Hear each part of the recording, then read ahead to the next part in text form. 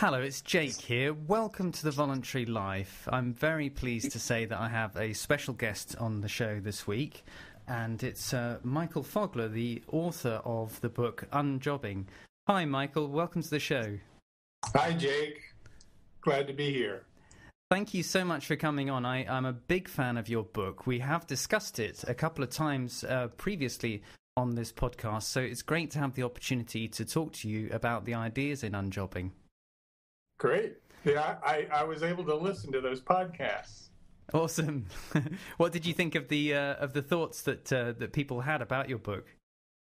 I think it's good. I think there's a good. It's important to really look into them and question them and apply it to your particular situation. All that's good.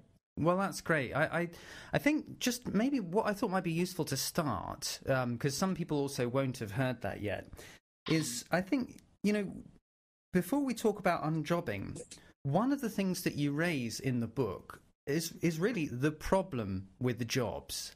And, there's some great examples in there and about the sort of traditional view of jobs.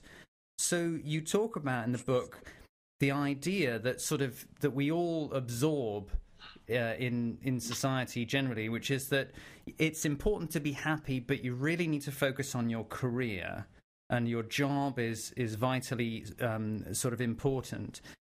Is that, how would you characterize the sort of messages that people absorb, the traditional view of jobs, and what do what do you think people take on by absorbing those views? I think they take on a lot of stress and burden, and it's difficult. I think it's probably greater for men than women.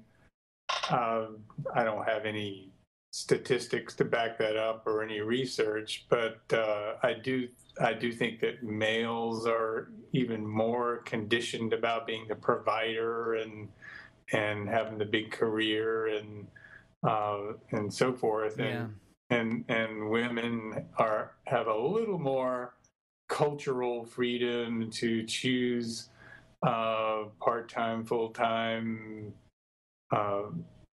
less of the high-stress career thing, although there's certainly lots of examples of women going down that, I guess you could call it, male route. Right. Yeah, you talk about in the book, the fact that our whole outlook is conditioned about jobs. The media talks about, and the economy talks about job creation. Right. And of course, when you meet people at a party, the first thing that you're asked is, what do you do? And by that they mean, what do you do for a living? What is your job?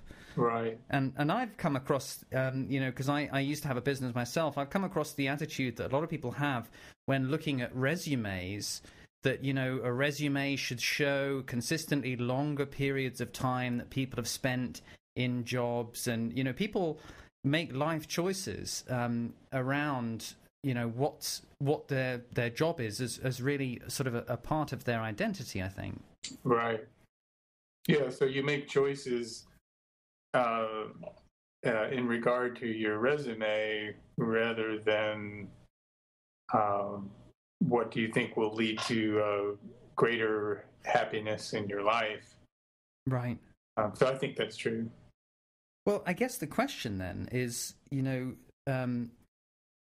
because a lot of people would think, well, yeah, sure, maybe you have to make tough choices and so forth, but you need a job, you need a career. It's one of the key things that one needs in life. It's the way that you measure your success. It's your security. So I guess my question would be, for people who sort of think that that's basically a fact of life that you have to live with, what's wrong with this picture that we receive about jobs? Nothing per se is wrong with it, especially if your career, in quotes, is something you really are passionate about doing and so forth. I think where we get into a difficult situation is when the career is just something that's miserable for somebody. Right. Doing it because, well, that's what I'm qualified for, and that's how I can make a living, and blah blah blah. In the meantime, an entire lifetime can go by, and it's like the person has done only for himself, and not for, I mean, not for himself, only for um, the career and the providing and that sort of thing, and not for anything for himself personally. Yeah, yeah. And sadly, I mean, I think that is a really widespread thing. You know, I think there's a lot of people who do feel miserable in their jobs, and do feel that it's a slog that must be, you know, a burden that must be carried, you know, in order to sort of, well, to live. But maybe this is a useful point to say, okay, so what does unjobbing mean? Well, it means to put, life satisfaction to a higher place, and a job just for the sake of employment a little bit, at least a little bit farther down the priority ladder, and to have a little more, at least a little more of a balance and that sort of thing. In my own experience, I've had lots of little jobs, little part-time things and this, that, and the other. And, because I have need for income, of course. Yeah.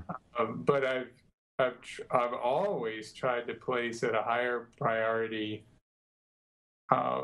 would I really like to do this, and is there some good that it does, and is there some satisfaction that I would gain out of it, and is it decent and worthy for the world, and those kinds of situations, moving up higher in my thinking than, okay, is it a job, what does it pay, and so forth. Right. Now, this wasn't always the case, because I remember you describing in the book that you also grew up, kind of absorbing those messages about job and career. So could you describe, what was your experience? How did you come to the ideas of unjobbing? Well, for me, it's really trying to, turn a lemon into a lemonade. You have that expression? Yeah, we do. Yeah, we do. Yeah. Because I really tried really hard in as far as, the job thing and the career thing, and I just basically failed. It just didn't work out.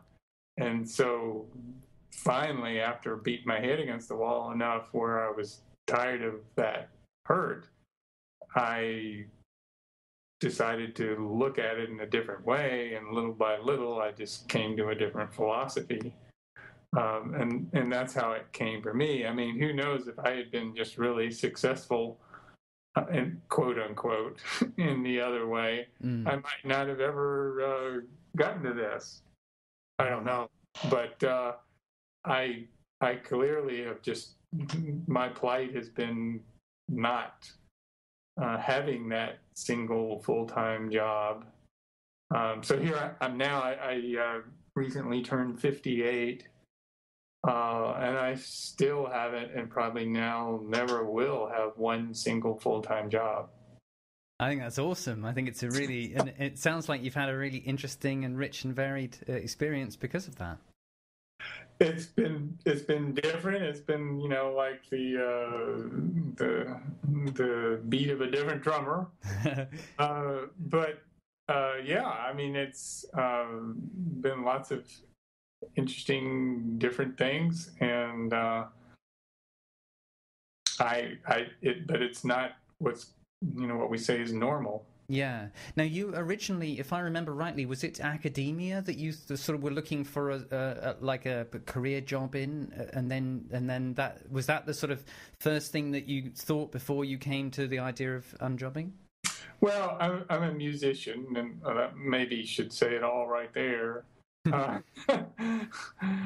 But I was trying to get a good job at a university level, teaching guitar. And back when I first started, this is the classical guitar field. It was hardly offered at all, and it's very, very little. And things have really changed in the last few decades, so that now it's very widespread and just about everywhere. But now, of course, there are really great qualified people, really great players who are 25 to 30 years old with one more degree than I have, and all that coming out. Right, right. Dozens. So it's it was just sort of my not good timing in terms of how that all worked out. So I've done a whole lot of freelance things with my music, and that's generally worked out, although it last couple of years it hasn't done that well because of the economic recession, so to speak. Right. And it's I've definitely noticed a drop in there. And so I think about, well, what else can I've got this time in my hands here, and what else could I do? And so I look at other things, and I've pieced together, I got about 4 or 5 little things going on right now. Right, multiple sources of income to keep you going, so that you can do things that you love. Yeah, and I still do the music. Obviously, I didn't turn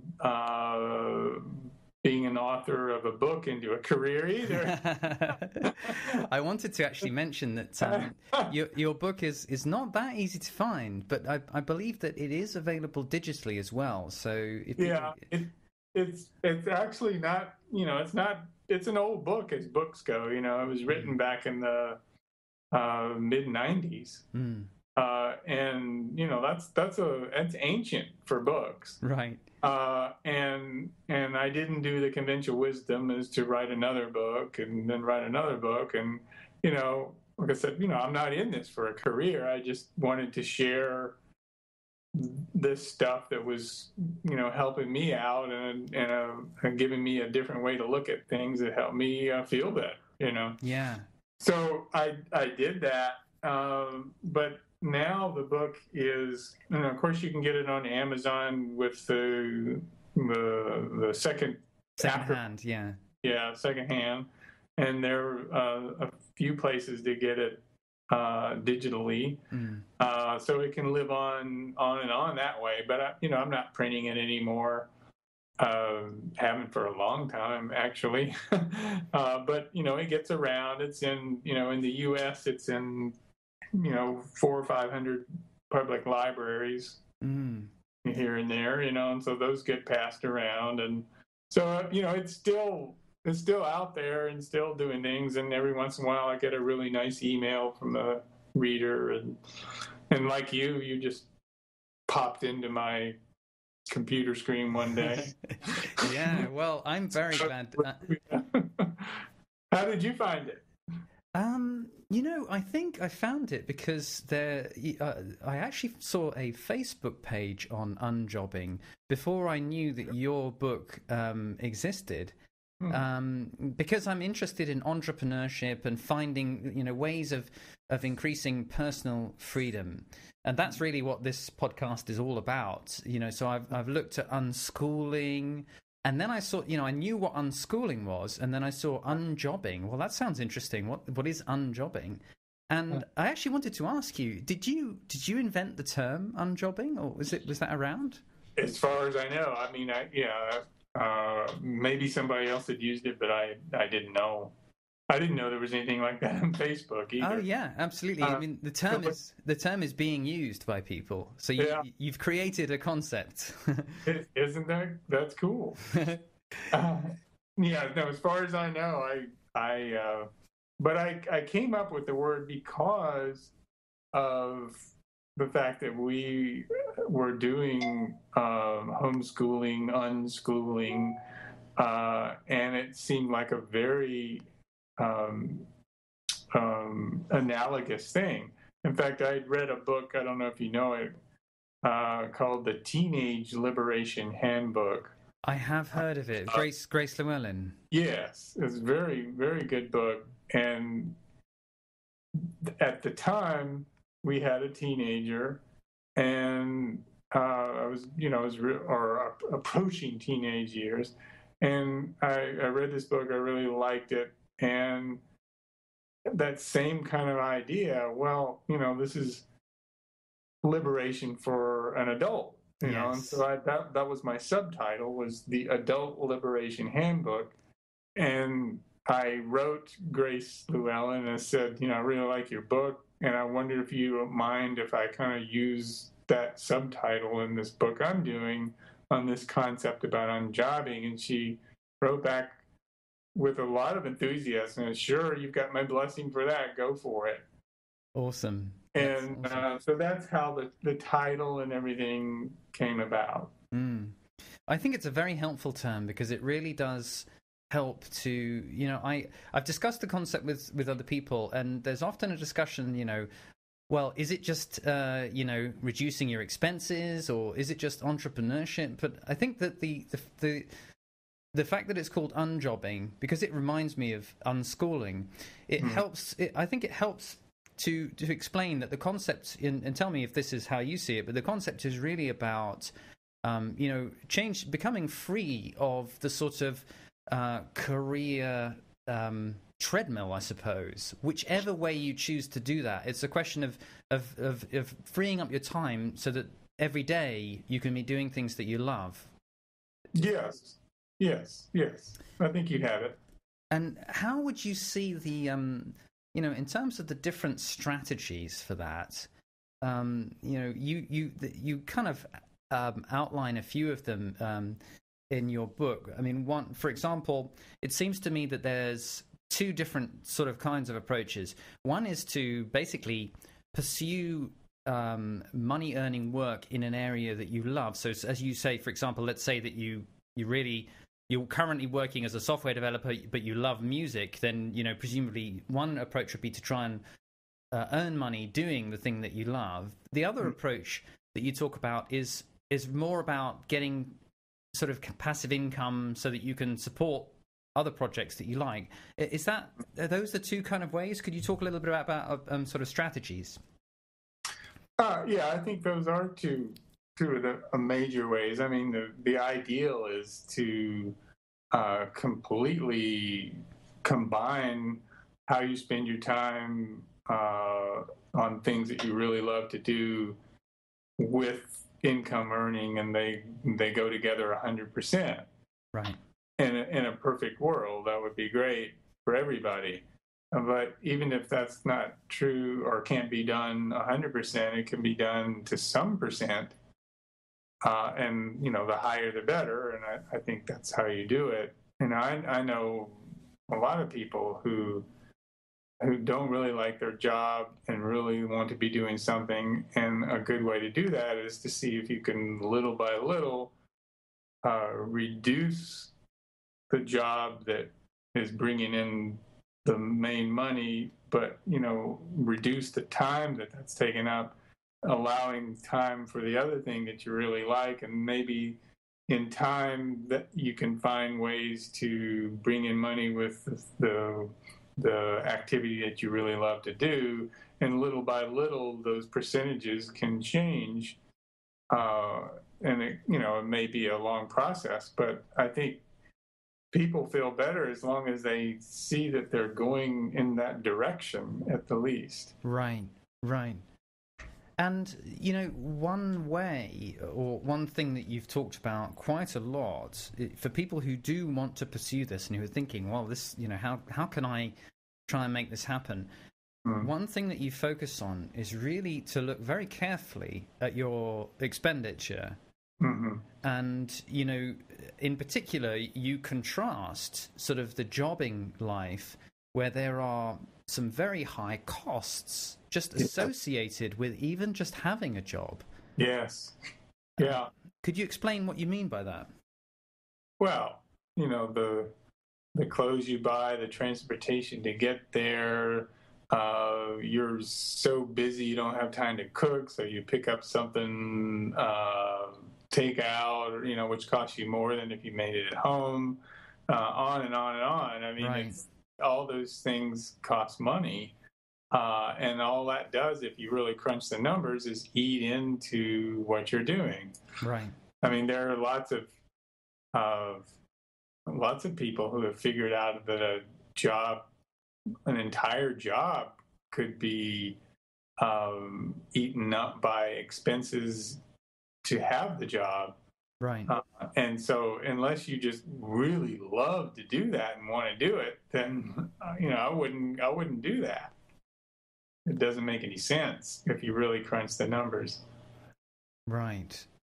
And I was going to say that the expenses end of the equation, not even just job-related expenses, but other expenses, is another important aspect too, to have those reduced so that there's less pressure for income. Right. Yeah, you describe it as one of the central sort of real revelations of unjobbing is that, the more that you can reduce your expenses, the less you have to do work that you don't want to be doing, the more time you've got to do what you actually do want to do, so to speak. Right. And the worst four-letter word is debt. Right. Right, absolutely. Yeah. Well, and sadly, a lot of people are getting into debt for not for a, let's say, an entrepreneurial venture that might provide them with more financial freedom in the future, but for consumption goods, which are a part of a lifestyle that then it costs more to maintain. Right. Which just sort of gets you deeper in the hole, really, as far as not feeling free. Yeah, it's a really, really bad way to go about things. I just think, that one thing about just, spend less than you make, just that one little concept is, or as someone says, act your wage. Right. It is just extremely important to have a handle on things. Otherwise, the pressure and the stress really makes one's brain work in not so good ways. Yeah. Now, another issue, sort of comparing a jobbing life to an unjobbing life, is, and you talk about this in the book, is just the huge amount of work that you do to pay for income tax and other taxes within a jobbing environment, which, as you describe, that is then that money is then going on wars and other things that that are not going to be in line with your values. Right. So what I understand from the book is that you see this also as a way of actually having a chance to not see as much of your money go to things that you think are against your values, so to speak. Right, and unfortunately, in the United States, it's about one of the worst places in that regard. We are the biggest war spenders and some of the smallest for social good of any of the kind of modern industrialized countries of the world. I mean, the contrast between us and, say, for example, the Scandinavian countries is extreme. Right. And they're paying a lot of taxes, but they're getting incredible things for it. Right. It's different if there's some real value that means something. I mean, they're getting incredible safety net and university education and medicals covered and blah blah blah. I mean, it's a far cry from a lot of what the U.S. tax dollars goes towards. So I think that can definitely vary depending on what country one is living in. Right. Well, I mean, obviously, the more that you earn in a job environment, the more tax you're going to pay. In an unjobbing environment, I mean, I suppose obviously that if you're doing something entrepreneurial, then there are some advantages in terms of things that you can write off that are associated with your entrepreneurial venture and so forth. But what do you basically? What would you say to the argument? Well, you got to pay tax, so how on earth are you going to get around that? Well, if your income is low, it could be pretty little. I mean, when over the last couple of decades, with the income we had and one child, it was pretty much nothing most of the time, at least to the federal government. Now, actually, this year, 2011. Be the first time we won't have, our kids too old now. Right. So it's going to change a little bit, but it still won't be huge amounts of taxes. So, I mean, there's a lot of things to weigh and balance, and I think I said this in the book. I'm not against taxes per se, but I don't like to spend money, which is what taxes is, on things that I don't believe in, right, and support. And while it can't ever be 100% to everybody's liking, the degree to which it is for me in the USA is pretty high, that I don't like what it goes for. Right. I understand that, and if I were in another country, it might be quite a bit different. Yeah, and as far as I understand, the general approach that you've taken is to really look carefully at how much money you actually need in order to be happy, and to also look at how you arrange your affairs to bear in mind, that tax is going to be spent on other things. And so as far as I understand, you've looked to effectively try and live with a relatively frugal outgoings. Would that be accurate? I mean, is that sort of the way that you've approached it? Yeah, relatively. I think it's, we're actually going to get above the threshold here coming up now because of losing the dependent and so forth. Right. So I'll see how that goes. Yeah. I may have to talk to you in another year and see what I end up doing and whatever. But I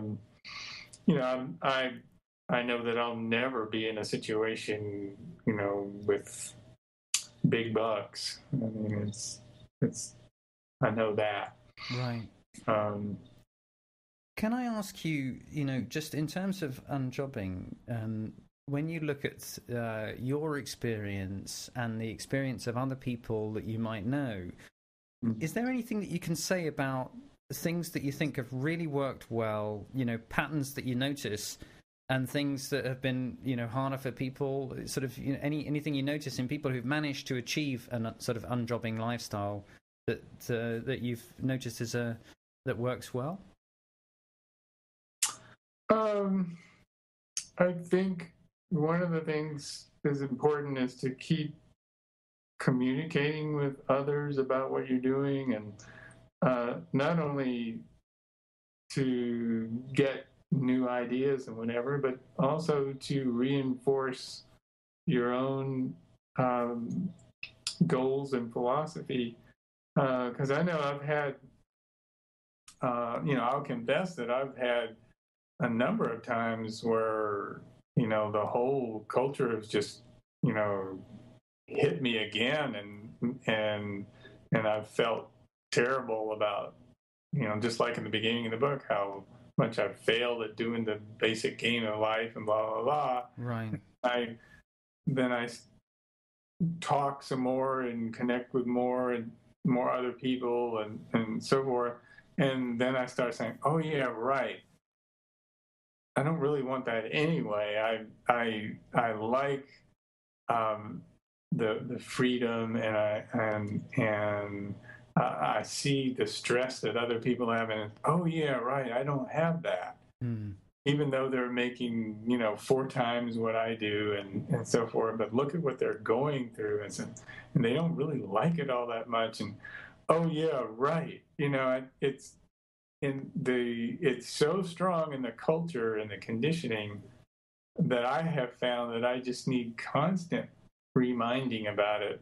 I'm grateful that you found me and we've had these communications, because you're literally helping me doing this again. Awesome. It's awesome. I think what I get from what you're saying, and I think it's a really important point, is probably the biggest barrier is the psychological one. I would agree.